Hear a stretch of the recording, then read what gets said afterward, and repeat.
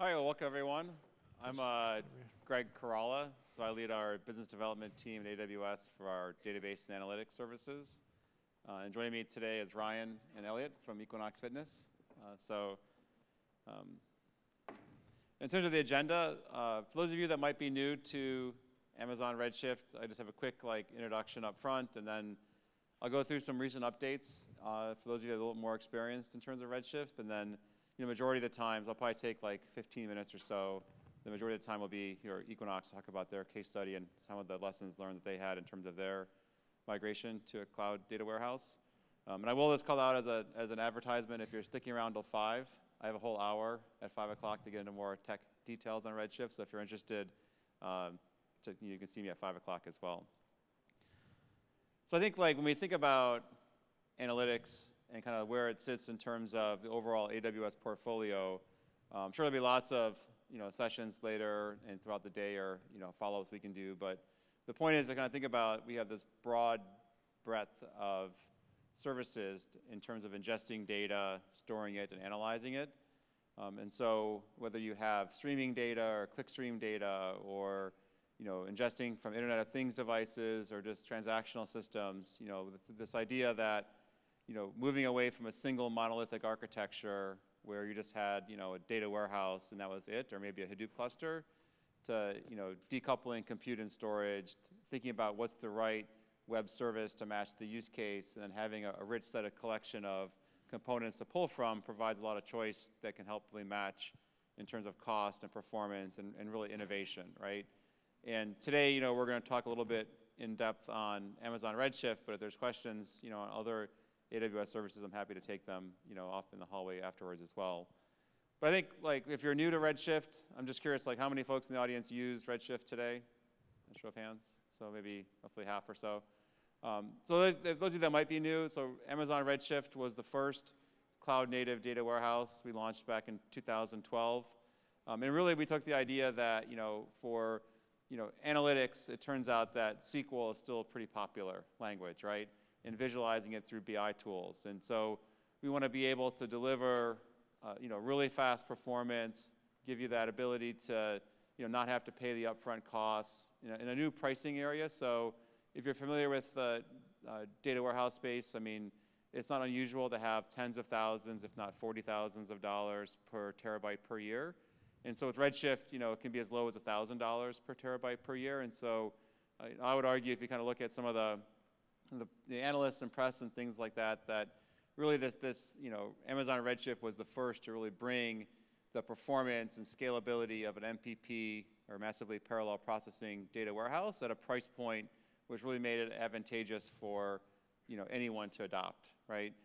And the fact that you can start small, so you don't have to pre-provision ahead of time. You can simply say, I need a couple hundred gigabytes of data, but then go all the way up to petabytes of data, right? And so we have customers that will maybe start a new project with Redshift for analytics, right?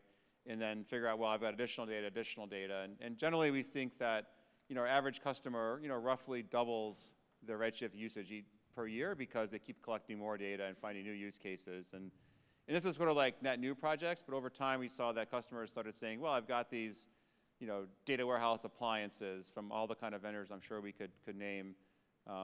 And there was nothing unusual about the workload that couldn't fit into Redshift, and so thinking about the cost and flexibility, and so moving this trend from new use cases to actually doing migrations has become, I think, the latest trend that we've seen over the last few years. And then I think in terms of security, I think it's really an important piece because in the analytics space, I mean, thinking about your customer data, which can be PCI data, could be HIPAA compliant data that that needs to be secured and encrypted and access control. And so I think the security piece, I think, is oftentimes, a key reason that customers look to Redshift to be one of their first workloads in AWS, because they can store all of their data. And whether it's, healthcare, life sciences, financial services, US government agencies across the globe have really been embracing Redshift. And I think, the access control, security, and the compliance certifications that Redshift can deliver has oftentimes been a deciding factor when looking at a cloud data warehouse. And the other part, in terms of some of my introduction, so thinking about the history of data warehouses, typically you'd have some kind of local disk, and then you wanted to load the data into the warehouse and have to go through this extract, transform, and load process. And on the other side, there was a trend towards, you might call it a data lake, right? Where primarily started off with HDFS in terms of on-premise Hadoop clusters, and offered like low-cost scalability and be able to do more schema on read, where I don't have to transform and load the data into a database, but I can just read the file as it is on HDFS, for instance, right?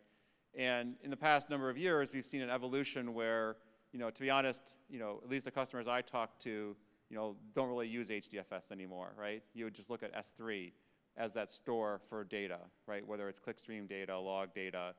And this idea of building your data lake on S3 has become a really popular for customers like FINRA, for instance, and financial services to essentially load up to 80 billion transactions per day into S3 directly, right, for their market surveillance analytics.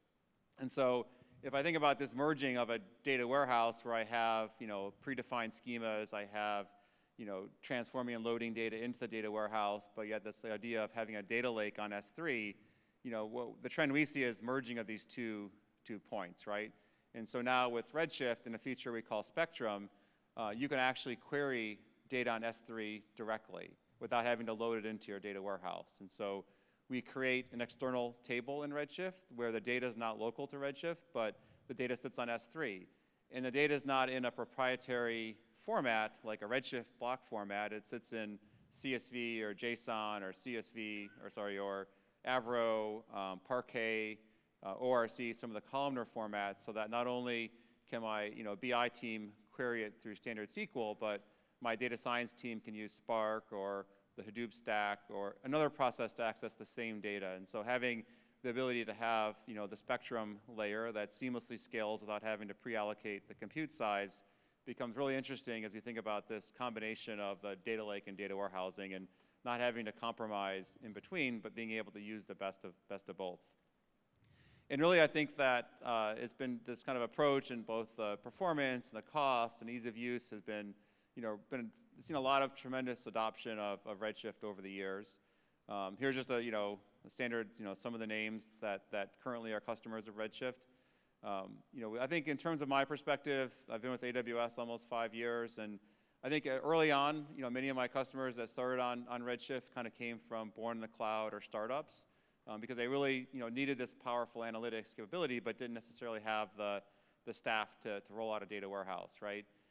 And so Redshift became really appealing. But now I think many times my conversations around enterprise customers, I might call them Fortune 500, likes of NTT Docomo in Japan in terms of telecommunications that need the cost savings and flexibility of a data warehouse, but choose to use Redshift to be able to deliver that in the cloud. And depending upon how much weight you give to kind of analyst reports, I mean, I'm sure that, there's lots of different analysts say lots of different things, but, whether it's Forrester or Gartner, we don't necessarily break out, Redshift earnings and customer base separately, but, some of the analysts like Forrester do some estimation by talking to their customers, and, some of the data points from Forrester's report is, Redshift actually has the largest cloud adoption for data warehouse, right, and across the globe. And the number that Forrester says is around 5,000 production customers using Redshift across the world, right? And then not only that, but some of the biggest, by far the biggest cloud data warehouses run Redshift. So I used this example of Docomo earlier. So NTT Docomo has almost 16 petabytes of call detail records into a single Redshift cluster in Japan, right? And some rankings in terms of how we kind of look at Redshift features and functionality compared to other players in the market.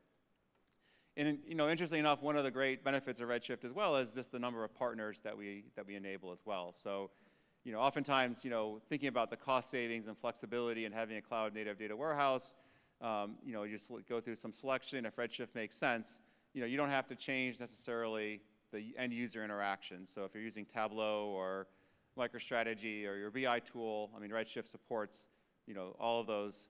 Obviously it has open standards through ODBC and JDBC, but knowing that your existing BI reports, you might have to change the connection from Oracle or whatever to Redshift, but they should work, right? Same on the data integration side. Now, it's not always as easy as just changing a connection driver, but tools like Informatica have native support for Redshift. And so if your ETL logic is written and you want to leverage a lot of that, it could be as simple as, changing the endpoint to Redshift, but, there's always some details to work through in terms of, being able to get that optimized as well. And then in terms of, help in terms of system integrators, Redshift has a large and vibrant consulting partner ecosystem that can help you because, in terms of migrations, oftentimes the easy part is saying, hey, move my data into Redshift. The hard part becomes, managing the business process and the change. And, moving from one database to the other does require, in some cases, some help to be able to do that. And that's kind of the role that our system integrator partners can help play. So that's kind of my quick recap of Redshift. I just wanted to go through a few new features, if you're not aware, the things that are currently launched in Redshift, because sometimes, given the pace of change in AWS, some of the new features might get lost. And again, I'll go pretty quickly through this, and I have a whole session later this afternoon to go into a little bit more detail. But the first one, I would just say, for those that make sense to have the high-performance NVMe SSDs, we launched the Dense Compute 2 line last November at the same price as the previous generation. So this is, as you can imagine, it's the latest Intel processors using super fast NVMe SSDs. And, the new announcement here, I think I would just call out that 2 weeks ago, we launched in the console that if you're on our older generation DC1s, you'll be able to, continue your reserved instance for DC1s, but move to DC2s, right? Without having to open up support ticket or talking to anyone, you can just, whatever upfront payment you made or whatever reserved instance plan you're on, you'll be able to just move seamlessly to DC2s. And definitely I recommend, although DC1s are still in the console, like start with DC2s. Like DC1s, as you can imagine, are older generation and, new workloads today. And if you have an existing cluster on DC1, we'd love to talk to you about how you can move to the DC2. And then in terms of, our direction for Redshift, I would just say that, we are fully committed, we meaning AWS, fully committed to making Amazon Redshift clearly the best cloud data warehouse in the market. And we have a number of enhancements I'll talk on here, but a number of things that are coming in the coming months. And essentially our efforts are around performance, ease of use, and integration with the data lake, right? And so here's a few quotes from customers about their experience in terms of performance, whether it's Liberty Mutual or Docomo in terms of the performance gains that they've seen from their legacy systems. But in terms of new features, one thing I would call out is that Redshift has this workload management, right? Where I can set up queues and say, okay, I've got a set of dashboard users, BI users, and ETL processes, for instance, and you want to have different resources at different times. But we launched something called short query acceleration, where if I have these kind of BI users that expect dashboards or reports to turn in 2 or 3 seconds as opposed to minutes for maybe analytical queries, I can just bypass my workload management settings and make the optimizer determine, hey, this is a shorter query, and just automatically run that faster, right? And so, this idea of being able to deliver more queries per second or more queries per hour, and not having to, go into Redshift itself, but be able to have machine learning determine this has become really beneficial for many customers that can get this kind of BI or analytic, the BI users that expect sub-second response time, to automatically be able to take advantage of short query acceleration. So today you have to enable it in the console itself, and then in the coming weeks we're actually going to automatically enable this for your cluster, where you can just take advantage of this machine learning algorithm to help define the workload management settings. And then the next one I'll just talk about is result set caching. So again, kind of on this BI user or maybe someone using a Tableau dashboard, if you can, it's no secret that if I can pull a result set from cache, right, in-memory cache, I don't have to, go back to disk or to S3 to read it. And so being able to have that result set cache in some cases has had, really tremendous impact on customers' dashboard performance for those. Now, the query has to be eligible for caching. We can go through some details of how that's determined, but having the results set in the cache and having Redshift just maintain that for you, can have, in some cases, 5x performance increase, 10x, right? Queries can go from 10 seconds to less than a second. So giving that, that boost that in-memory cache can provide, and it's just part of Redshift that, again, is included in some of our latest updates. And then in terms of commit time improvements, and so, the funny thing about a database is you also want to update it while you're reading it, right? And so now, if you notice, we don't really have the y-axis defined, but just kind of speaking to kind of our improvements, we like to look at our customer data and feedback, and moving to this like real-time data warehouse or having more continuous updates. And here's just some benchmarks that we looked at across fleet-wide. I mean, of course, your workload might depend upon how you're using Redshift, but we continue to make improvements in terms of making commits faster, right? So typically in a columnar database, we want to like batch commits, right? But we also want to give you that ease of use just to be able to use your continuous ETL processes into Redshift. And but we don't really have, this kind of goes out to March, but if I look at the fleet metrics, and we debated adding in like some August, but we're going to hold off till reInvent to kind of continue this. And roughly you'll see about another 50% improvement in the coming weeks by some updates that we're putting in. I would just caveat, your performance may be different, but we're looking at fleet-wide metrics, but happy to go into details of your cluster as well. And then on query performance improvements, and particularly in terms of hash joins, turns out to be a majority of joins across data sets in Redshift when we look across the fleet. Previously in Redshift, we determined, from our analysis that we were over-allocating memory for hash joins, and so we've done some engineering work to make sure that we just allocate the minimum amount required to be able to essentially make the joins faster, right? And whether in your workloads or looking at some of the industry benchmarks like TPCH or DS, we've seen significant improvement in terms of those industry benchmarks when it returns to joining data sets together. And again, this is an area that we continue to focus on. And then being able to have this workload management set up, but that if I'm going to do a large write into that cluster, I don't want to be bottlenecked into the workload management, and so I can actually skip the queues automatically. So if it's going to be, a large update's going to happen, I don't want it to impact my production reporting, and so we can automatically put that in a lower priority queue in terms of some of the enhancements in terms of workload management as well. And then on ease of use, here's just a few quotes from customers on their feedback on using Redshift. But I'll say like one of the newest launches that happened recently, which is just in the past couple of weeks, is something now in the console called Redshift Advisor. And essentially, the data was always there. So if we have this GitHub location where we have like admin scripts that you can do some, investigation of your cluster. If something's slow, we get lots of metrics that are being captured. And what customers told us was, hey, like it's great I can run this script, but it would be even greater if you could just show me in the console, right, and then take action upon it. And so the first iteration of this is live, like in your console now. Now it's not in every region, so there are some specifics in the release in terms of which regions are supported.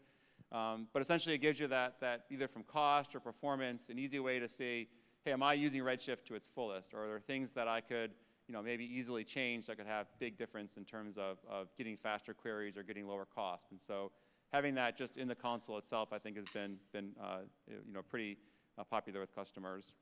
And then not only that in terms of some of the administration settings, but then also just how's my cluster doing? Am I underutilizing it, overutilizing it?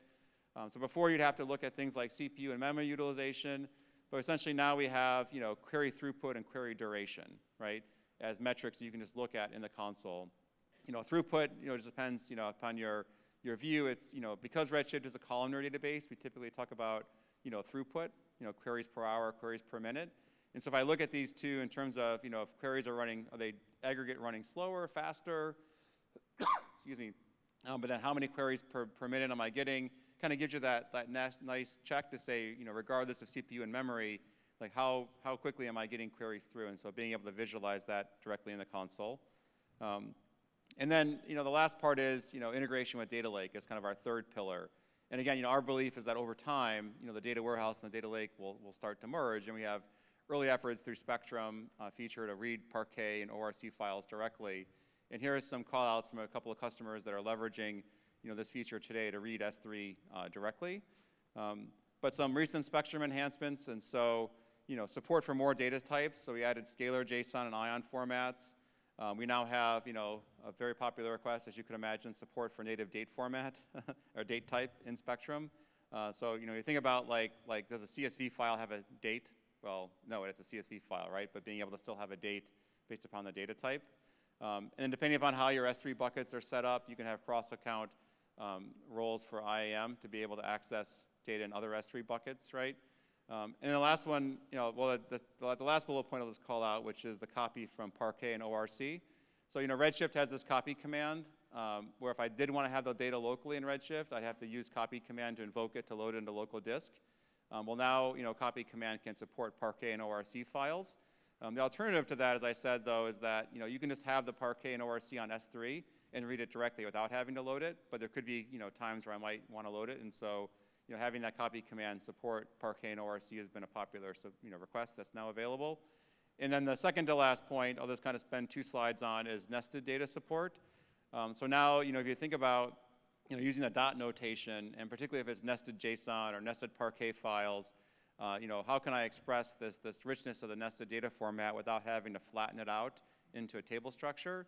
So by leveraging Spectrum, you can essentially query through using the dot notation to easily query this nested data format. And if this feature it's been in preview for a number of months, which is our word of saying beta.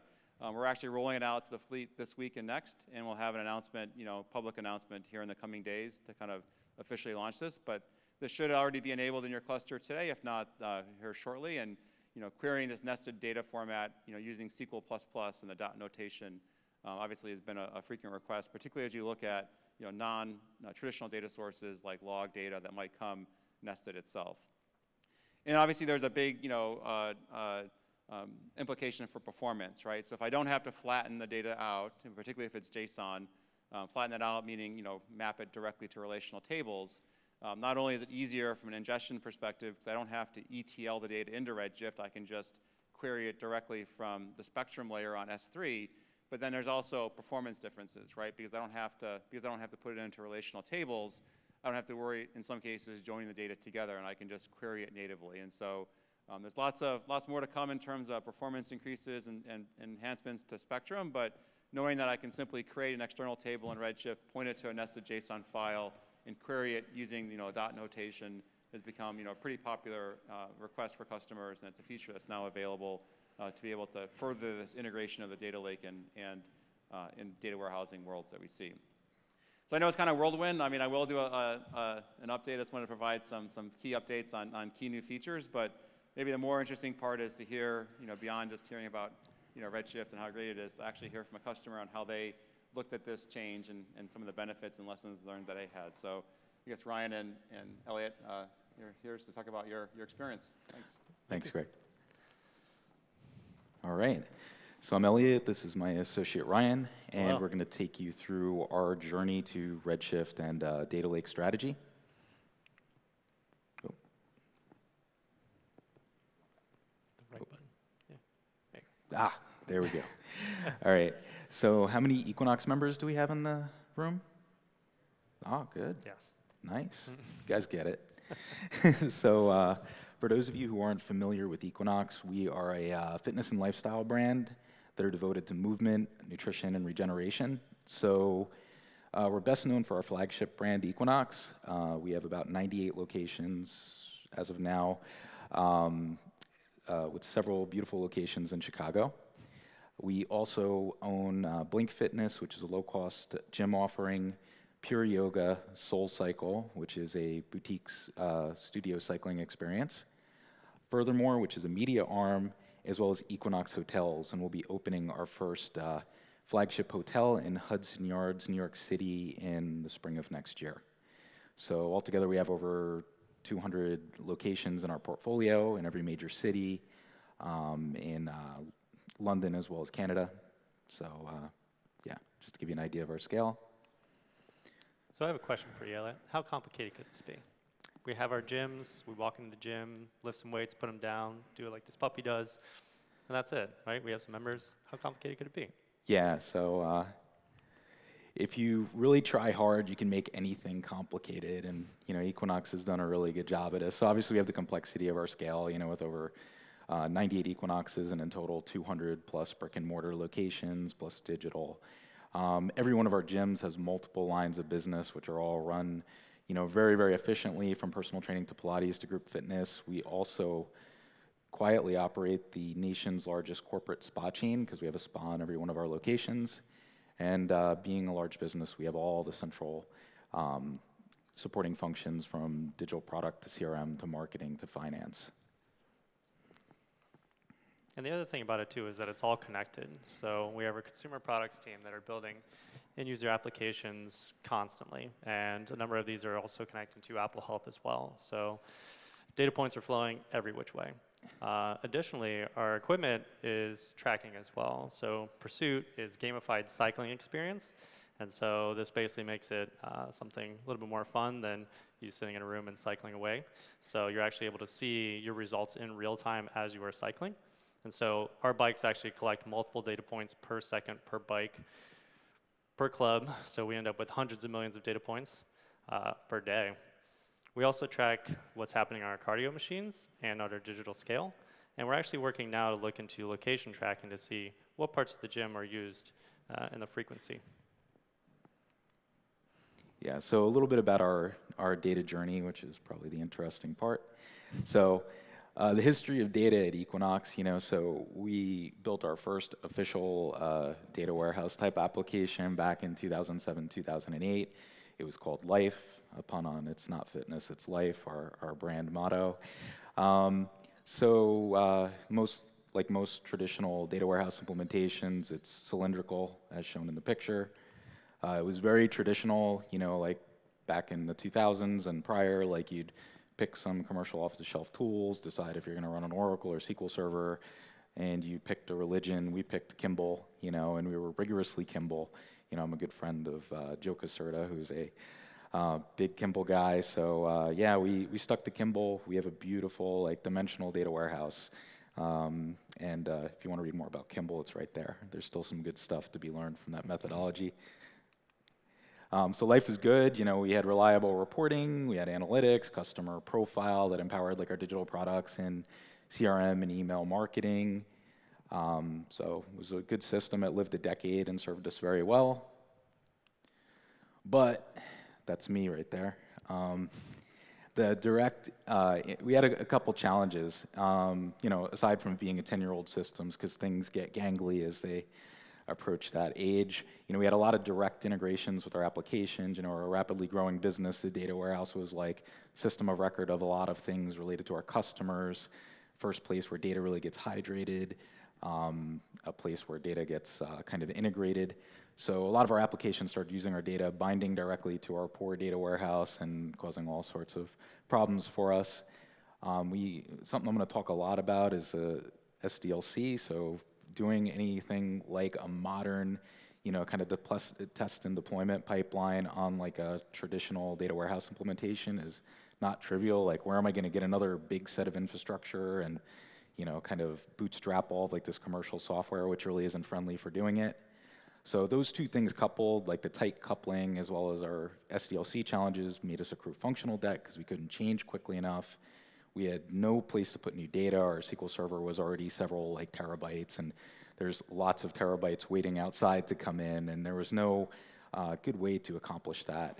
Our data science and our analysts were frustrated because of our methodology as well as our constraints on development and introducing new data, and we had lots of expensive commercial software. To solve this, we bought more expensive commercial stuff. So we bought a Teradata cluster now about 4 years ago. So we ended up getting several apps up in beta. We were able to address some of our like large data sets, semi-structured workloads a little bit. We found that the platform required a lot of platform-specific knowledge. Like, everybody had to go to like Teradata, like DBA school and developer school to figure out how to develop on it. Limited integration unless you paid Teradata even more money. So their goal is to really get everything in Teradata so that like you spend more money and buy bigger clusters. And it was ultimately very expensive. Like, I think Greg, mentioned, 10x or, kind of cost savings. We'll get into that a little bit more, but we actually found the maintenance and support, just like to Teradata that we were paying, we were able to cut that in a fifth, not just the original purchase, by moving to Redshift. So at this time, we were like kind of like in a quagmire of like, do we move forward with Teradata? I'd kind of grown up like building apps in the cloud and using Redshift, and I just said we should probably just evaluate our goals, stop and see what we're trying to accomplish. It's always a good idea when you're evaluating making a change or kind of on a doing a project. So we're trying to build business value. We're trying to get things done quicker for our customers. We are trying to reduce cost, and we are going all in the public cloud. We want to build technology that differentiates. So spend less time on like administration and stuff like that, and spend time building good software. And we want to embrace like modern engineering principles so we can build immortal systems, which we're not really worried if a server or something goes down. So I'm going to play the devil on your shoulder. Why don't we just do what the new school says? We don't really need a data warehouse. We can just throw it all in a data lake and then just use late bind strategy. It should work perfectly, right? That's sort of right. So the that approach works for a lot of things, but not for everything. So data warehouse versus a data lake, as Greg said, it's getting a little blurred. There's new advancements in storage technologies and tools like Spectrum and stuff. But really the way we differentiate it is our data warehouses for reliable high SLA reporting, developer and analyst friendly kind of workloads and analytics, as well as efficiency for specific types of data pipelines which tend to be more mutable, where you're going to have updates, business data that changes. These things are a little bit more complicated to accomplish in a pure data lake strategy. So data lakes, on the other hand, are very good at large immutable data sets. Think about logs, think about POS systems that once you make a transaction, it goes on the books and never gets touched again, as well as semi-structured and unstructured data. So to test this out, we had like a small internal project, POC, just in our spare time. We called it Project Cosmo, and Cosmo is a little weird robot who lives in the clouds. Picture him there. We decided to re-platform our 1 Teradata app related to lead analytics to Redshift and Amazon S3. This is one that was a little challenging to us because, again, we wanted to tap into some of those new data sources, such as clickstream analytics, right? So we were able to do this in 2 weeks. We found it very productive. We were very happy with it, and it worked.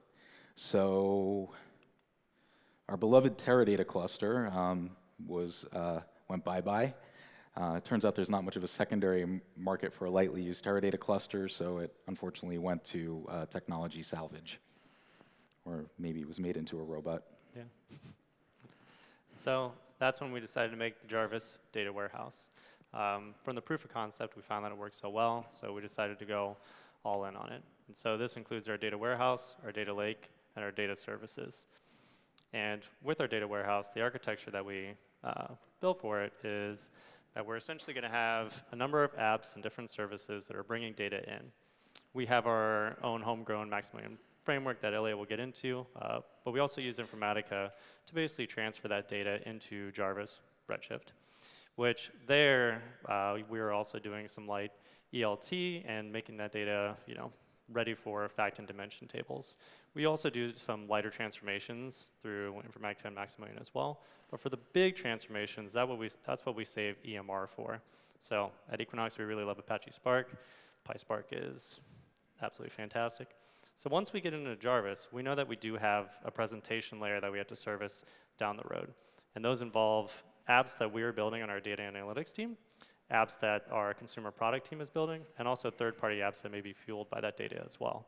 And so what we did in the middle layer is build these data marts and APIs to help service that and maybe lighten some of the compute load on Redshift itself.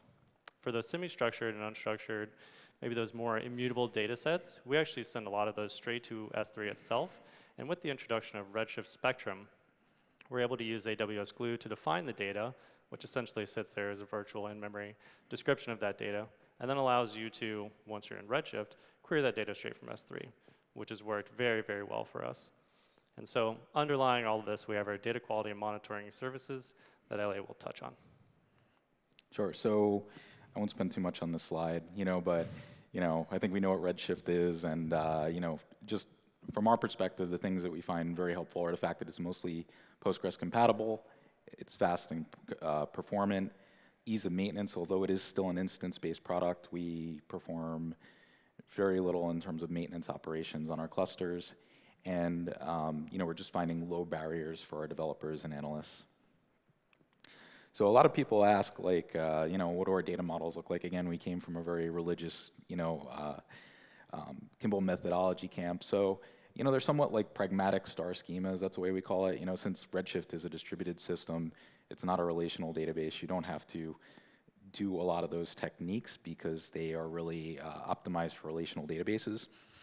And so basically we have flattened like event tables. We don't do all the weird stuff like junk dimensions, bridge tables, attribute dimensions. And Amazon Redshift is columnar, so wide tables are totally okay. And of course, distributed joins can be more expensive, so reducing joins, unless it's like a data management issue, is a good idea. And we do have dimensions. We're pretty rational and conservative. We save them for like really business data that has its own kind of life cycle, like people and employees and facilities and assets. And we are very conservative with our use of type 2 dimensions. So really from a paradigm perspective and why we find so much productivity is our developers build a data pipeline that gets a good answer, and then we just put it in a table. We build some governance around that and figure out how to run it daily or intraday, and we're done. So like we're able to bring new data assets to life much quicker than we did before. So in terms of processing on Amazon Redshift, something Ryan touched on, we do light transformations within Redshift. We have a proprietary system that will soon open source called Maximilian. It's a Python module where we essentially run and dynamically build like SQL scripts to execute our ELT scripts. All of the big crunches and semi-structured data processes happen outside of Redshift with some small exceptions. And really we do that to reserve query capacity. Like our Redshift is really for the analysts and the data scientists, so anything we can do to get more of them in and give them better performance, the better. So we really like proactively try to reduce kind of like ETL bloat and kind of capacity being taken from our Redshift system. And just to touch on our data lake, one of the reasons that we really got into it are, well, there's a number of them. So really wanted to utilize the high performance, low cost blob storage that S3 has. And we also want to make a functioning analytics store there. One of our beliefs here at Equinox is that we really want to be S3 first with a lot of the data that's coming in. If it ends up in Redshift, that's fine. But let's just make sure that we get it there in S3. So we want to make sure that this was also functional, so we just didn't want to make it a dumping ground to send all the data there. As Elliot likes to say, we want to have a nice data lake, not a data swamp. Very cliche, but yes. Yes. And we also want to employ flexible late bind strategies where applicable. Not all the data was going to be defined in AWS Glue and then have Redshift Spectrum or Athena run queries on it from there, but where applicable, we could use it there. And then for the times that we do, we can employ the quick setup for those external tables. We've had times where we've started collecting data, and that day, within minutes, we're actually able to query the data because building the external table to find that data is extremely fast. And so lastly, the other thing that we have here is it's very easy to implement disaster recovery strategies for S3. It's just a configuration change that you have to make on the bucket itself. So once the data is in there, change the configuration, and you're good to go. And so what we store here is the very first thing we actually put in here was our clickstream data. So this is very immutable data. It's essentially a log of all the data that's coming from our web applications, iOS app or Android app. We also have internal apps that are sending data to it as well. And we originally projected it into Redshift and found out that once the analysts found out about it, they actually really loved it. And because they loved it, they wanted more of it. And so originally we only had maybe 40 columns worth of data in there, and they wanted more and more. And what we found is that we had to keep going back to the drawing board, changing the ETL script, adding those columns in there. And then along the way, our clickstream provider was also deprecating columns that were in there too. So the data that they sent us were 550, 600 columns wide, and then they were getting rid of column 350 right in the middle of the data set. And so it was very hard to pivot whenever we needed to add stuff or make a change based on the data that was being sent. And so what we started doing there is taking all the data that was being fed from our clickstream provider and saving the entire data set in Parquet in our data lake. And then from there, we were able to define an AWS Glue table on top of it and pick whichever columns we wanted. So if we wanted columns 1, 2, 3, 499, and 525, we could just pick those specific columns and not have to define everything along the way. And so now when someone wants a new column, because all the data is being collected and put in Parquet anyways, they'll ask for it, we'll go and make a change in AWS Glue, it takes 20 seconds, save it, and it's automatically available there to be queried in Redshift Spectrum. And so we've seen a lot of success with that. It makes us extremely flexible when we need to make those changes, and the performance is absolutely fantastic. The other thing that we've been doing with it is our cycling logs. So as mentioned, Pursuit is sending hundreds of millions of data points every day. And so we need to have some kind of operations around those bikes and make sure that when someone gets on a bike, that it's going to operate the way that they want it to. Sometimes bikes need maintenance, and that's just a fact of life. So what we actually do is we've defined that data in AWS Glue as well, and we have Athena that runs a query over it and actually sends those results in a CSV to Slack. And so people from our cycling operations team can actually see which bikes are starting to maybe have gaps in the data that's sent, or the wattage is above what's normal, and they just get a daily file in Slack that they can go and check that data. Other data sources that we have are from our club management software data, and then any other data service that enhances our services as well. And so making it all work, here's some tools and tips. So AWS Glue is absolutely mandatory. You will need it for the data that's in S3. You'll just need a way to define that data.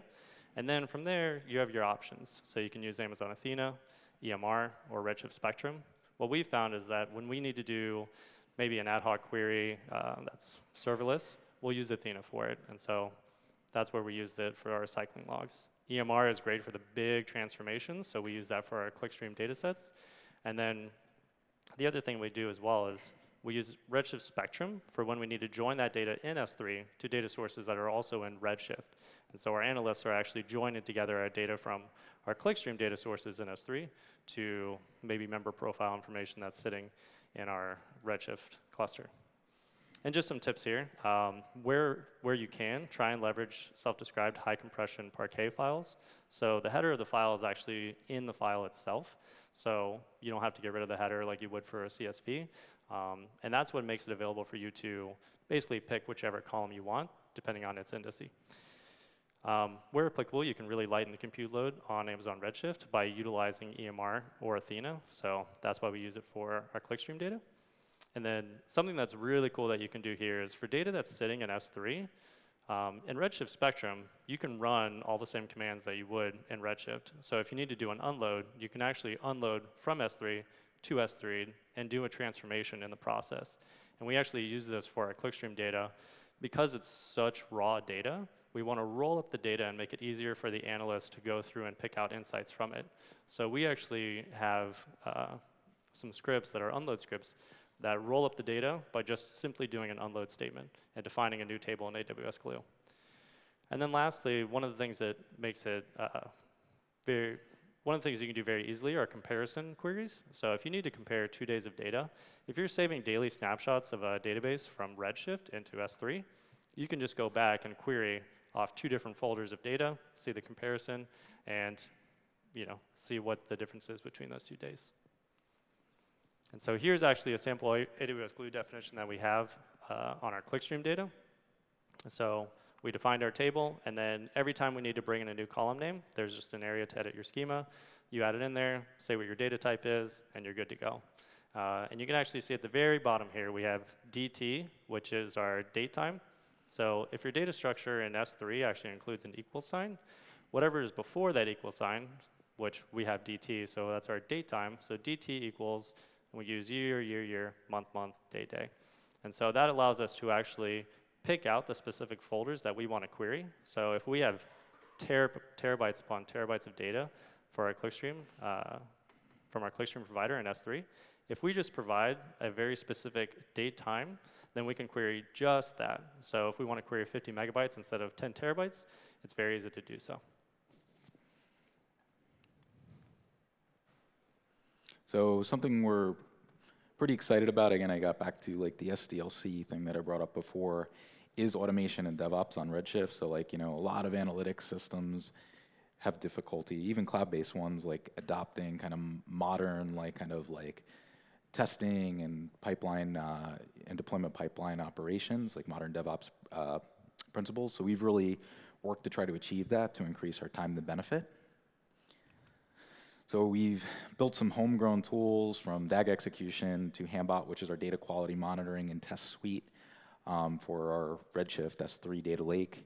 Some ops monitoring, we use Rundeck for scheduling, and Jenkins is kind of like our orchestration flow for all of our deployment and testing pipelines. So how do we do deployments? Like, how do you do automated regression on a data warehouse? It seems very challenging, mainly because like if you're testing an app, you're doing unit testing, integration testing, you can, fixture data is not a big thing, or at least not giant generally.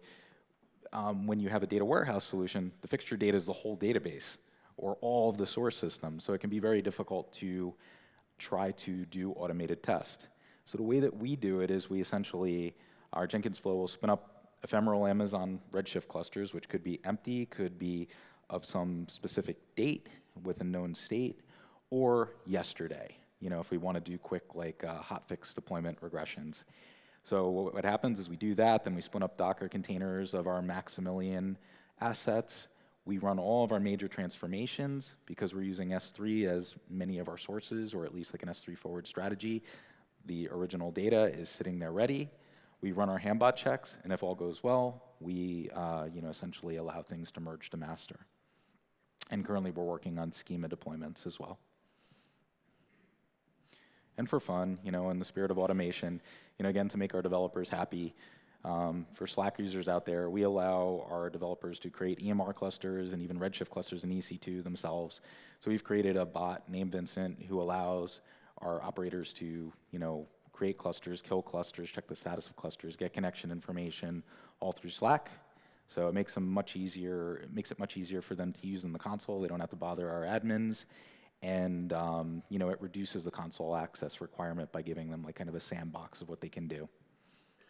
And I just want you to note his shirt. He's actually representing him.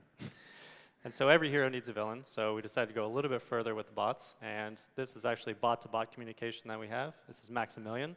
He's the villain. So every time someone brings up a cluster, and maybe they're working with it, inevitably someone may forget about it. It may fail. It may be sitting in that waiting stage. So he actually comes in every day at a certain time and says that he's going to destroy these clusters. Hopefully someone comes in and saves them. If they do not, he destroys them. But the big benefit here, the takeaway is that you don't always have to have someone going through and monitoring how long these clusters are running. If someone needs them, he'll come in there and do the job for you. So in terms of results, things are really good. We're very happy with Redshift and our overall move.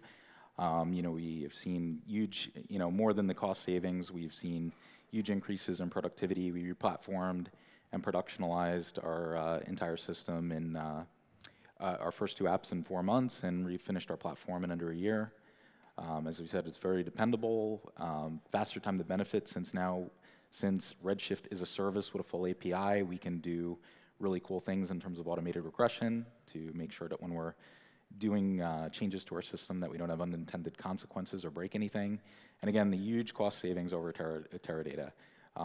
We are paying 20% approximately of the maintenance and support that we were paying with our Teradata and SQL Server legacy. So that alone, not to mention the original software and hardware expenditure. So it worked out so well, we helped out our cousin Blink, and we built them a brand new Blink data warehouse as well, and that only took us 4 months. And it was a little cheating because they do run a few of our systems and they're not that dissimilar, but they're very happy and everything's going very well there. And just in terms of lessons learned, try when possible, use an S3 data lake approach whenever possible. It can do great things in terms of sharing data across clusters, across systems, across technologies, as well as when you're trying to automate testing and regression. Strive to decouple. Again, going back to the architecture diagram, we try when possible to give people lakeshore marts that are versioned or versioned APIs versus having them reach into our system. Plan for flexibility. We had problems with our clickstream data. Glue came along in Spectrum, and we jumped on board as quickly as we could. One size doesn't fit all, use the right tool for the job, a hammer when you need a hammer. And again, automate everything. Leverage automated test and deployment in your analytic environment. And I'll leave this up for a second. We are always hiring and looking for smart people. So if you like cool stuff, come see Equinox Careers. And thank you.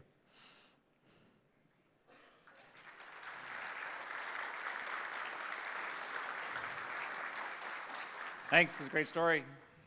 Thank you. So I think we have about 10 minutes or so. So if there's some questions, we're happy to take them for the next few minutes. There's I a couple. guess there's, maybe I can walk around and see if I can. I guess if you have a question, come run up and find me, and I can have the mic for everyone. Oh.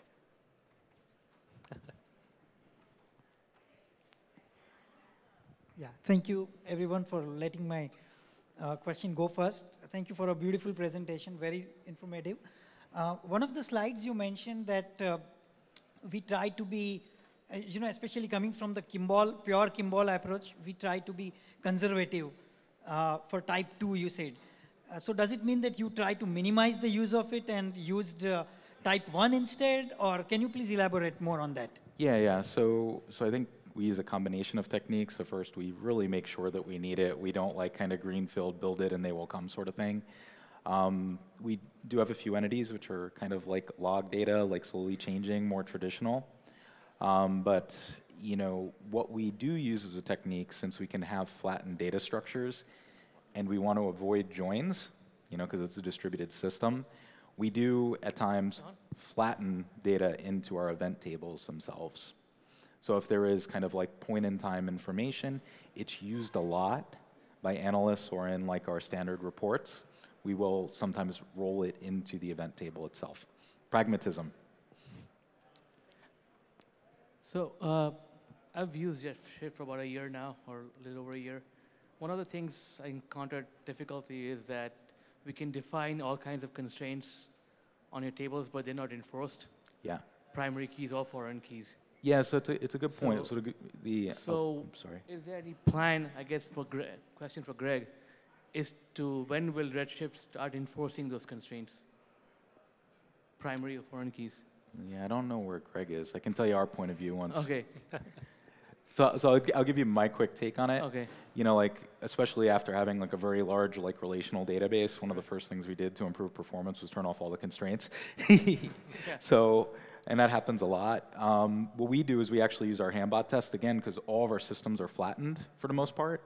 So, when we do have like a constraint, like again, we're linking out to a person or an employee or an asset, we essentially run assertions on the table throughout the day or at night to assure that we have integrity. So like, we don't have like an employee reference who doesn't exist. That creates alerts, opens PagerDuty tickets, or reports people in Slack. So we monitor it, kind of after the fact, after the data's been created. Right, so there's a manual intervention pretty much every day. Well, otherwise you data have manual intervention anyway because your ETL would reject. Yeah, right. You're going to have it either way, right? Right. It either makes it in or sitting in some reject queue. Sure.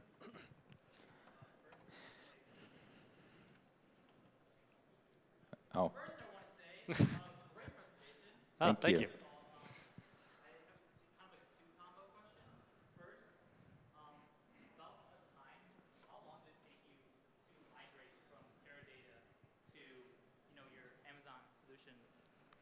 Stuff.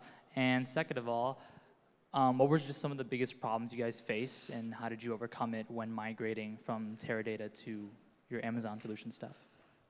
Yeah, so it's a good question. So it took us about a year with an asterisk, and that is only because it took a little bit longer, but we had a hiatus for some other initiative, right? But all totaled, in terms of dedicated person effort to migrate, it took us about a year.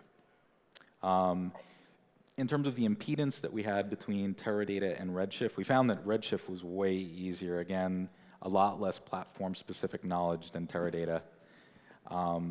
And data structure is much simpler in Redshift than Teradata. Teradata likes normalization and all stuff like that. So we found everything easier. The one thing that we just had to be mindful of moving SQL Server and Teradata to Redshift, which is something that they've made huge strides on, was concurrency. And just being aware of it. We've never had a concurrency issue because of our planning and the way that we use Redshift and the way that we use a Lakeshore strategy. But we were just very mindful of it throughout the process. Teradata and SQL Server being a relational database is a different animal. So we just thought about it, and we never had any problems. Maybe we have time for maybe one more question, and then we're happy to take that outside as well. But Thanks. Great presentation, guys. How did you guys decide when to use Spectrum versus going ahead and loading that directly into your cluster? Yeah, so so that actually came upon me specifically because the analysts were like, we want this, and the entire process that we had of putting it into Redshift, you know, just every time we put something new in there, the next question would be, this is a great data point, can we have it, you know, for like the past year? And so then it would be like, oh man, we got to go back and backdate all this data too. And so it just became this process that add something, backdate it, update ETL script. And it was something that we were just kind of like, there's got to be an easier way to do this. And so we explored some options, came across Spectrum, and we're like, let's just go for it. And so we had also come across the Parquet file format, which has done wonders. And so we just kind of went for it, tested it out, and we're like, let's see if this actually works. And it worked beautifully. And so since then, we've just trying to get more and more stuff in there. So if you have some clickstream data sources that maybe you want to test it out with, anything that's mutable really, well, I imagine you'll find pretty good strides with it. Like schema mutable, I'd say, something that evolves over time. Because like our old pipeline, we used to take like our clickstream data, run a Spark job, rip it down to like 60 name columns, shove it into Redshift. And like every time they're like, oh, an attribute dropped off, the job would break. Whenever they wanted an attribute they weren't looking at prior, we'd have to recast forever, like a lot of data. So this is just taking that out of the equation. We don't have to worry about it at all. We just change the table definition and something magical happens. Plus it deals with sparse or evolving data. So if a column drops out of the file, it doesn't care. Yeah. And it's there for historicals. Yeah, that's the other nice thing too, is you can actually plan ahead with Spectrum and AWS Glue as well. So if I know that there's, you know, a new data point that an app is going to be collecting, I can actually set up the data feeds to start passing in that new data point. I can tell AWS Glue that that new data point is going to come. And then even before it arrives, the column is just empty. So let's say I'm going on vacation or something. I've set this up and something goes live while I'm out of office, then that data automatically starts coming in. So you can even plan ahead before this stuff makes it in. So once it starts being collected, it automatically is projected into Spectrum as well. All right. Well, I think if there's any more questions, I think at least I'm happy to meet in the hallway. But thanks, Ryan and Elliot, for your time, and thanks everyone for participating. And again, if you're interested in more on details, I'll have my own session at 5 o'clock. So I might be the only one in the room at that hour, but if you want to come by again, otherwise, thanks for everyone attending, and thanks for a great presentation.